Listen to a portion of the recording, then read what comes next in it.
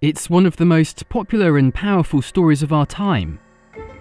That in a universe of immeasurable size, in a galaxy filled with 300 billion stars, on one of millions of planets that can sustain life, filled with 7 billion human beings living in 2,800 cities in 196 countries, that among all this, we will all, one day, meet our soulmate. And if you don't believe this, then you're the minority. I saw one survey that said 84% of young Americans believe the one is out there somewhere. Look at Google's archive of books and you can see the word has exploded in popularity in the last 100 years. But go back before 1900 and the word's hardly used at all. And you know why? Because it didn't exist. This guy, Samuel Taylor Coleridge, invented it in 1822. So the word isn't even 200 years old, but 84% of us are so certain the concept is real. But love, it turns out, is a little bit more complicated. So here's a tender scene from one of the oldest love stories ever told. On the right is Achilles, the mythical warrior, and the tragic love story between him and Patroclus is central to the plot of Homer's epic poem, the Iliad. But there's this great twist, something that didn't get repeated for a long time, because Patroclus, you might have noticed, is a dude. People still argue about whether there was anything sexual between these guys, but really it doesn't matter. The bromance was real. And in ancient Greece, a country pretty much always at war, the bond between brothers in arms was what really mattered. People still fell in love, of course, but romance as we know it, it's hard to imagine, but it just didn't exist at all, and it certainly wasn't celebrated. That is, until a new love story came along.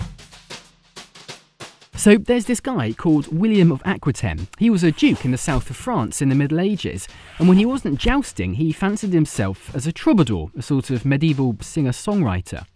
And his songs sound nice enough, but they were mostly about tricking women into having sex with him or comparing them to horses. Charming.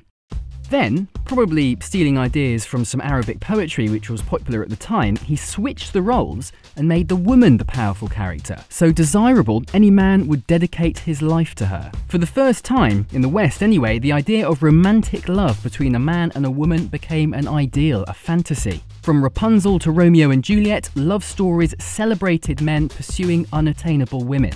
So yes, our entire idea of romance was invented by a sexist douchebag. But now, the love stories we told looked completely different, and the bromance the Greeks believed in, well, that was actually made illegal for a very long time. Society now celebrated love and romance with anyone really, as long as they weren't your husband or wife. Yes, as strange as it sounds, for most of history, marriages have been more like a business arrangement, and you didn't want feelings to get in the way. These are wedding portraits, amazingly, and they're not exactly full of passion. But then, a Dutch artist called Frans Hals painted this, and it tells us everything about how marriage changed. Couples married for love, they held hands and kissed in public, things that had never been seen in Europe before. Right, but then it changed again, because nearly 700 years later, Europe was obsessed with a novel about a young artist who falls in love with his friend Charlotte. The only problem, and I'm sure you've heard this one before, is that Charlotte is already engaged to someone else. The young artist's solution to the problem has a big impact. Literally. The Sorrows of Young Werther, published by Wolfgang von Goethe in 1744, was like 50 Shades of Grey without the handcuffs. It was insanely popular. Men started dressing like the main character, and some even shot themselves in what's considered to be the first case of copycat suicides in history. This all helped launch the Romantic movement, the most passionate but also the darkest version of love we'd ever seen. We assume the Romantic movement was, well, romantic, but the reality was very different. Gave us some of our best art though, Keats, Beethoven, Blake, and a young poet called Samuel Taylor Coleridge who in 1822 wrote in a letter to a friend, "To be happy in married life, one must have a soulmate."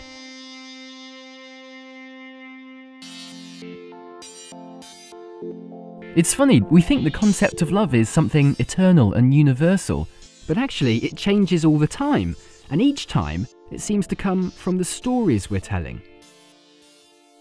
And isn't that more true now than ever? Hollywood, glorified, glittering, fascinating, fabulous, mythical kingdom. Hollywood, the glamour capital of the world. Unlike epic poems or novels, movies and TV shows work best with simple stories. And while the idea of romance has been around for a long time, now it's been transformed into the most simple and idealistic version of all. And so now we expect our lover, our best friend, our lifelong companion, and the best sex we ever had in one person. And the thing is, it's not just movies. Hams. For 100 years, companies have used this story to sell us stuff. And in our age of consumerism, we've somehow turned love itself into a shopping trip. Always keeping our eyes open for an upgrade? But with such simple and idealistic expectations, are we putting too much pressure on other people? And on ourselves? So I guess our version of love is not the first, and you know what? It's probably not the last. In 100 years, we might be telling a completely different love story. All we're waiting for is someone to write it.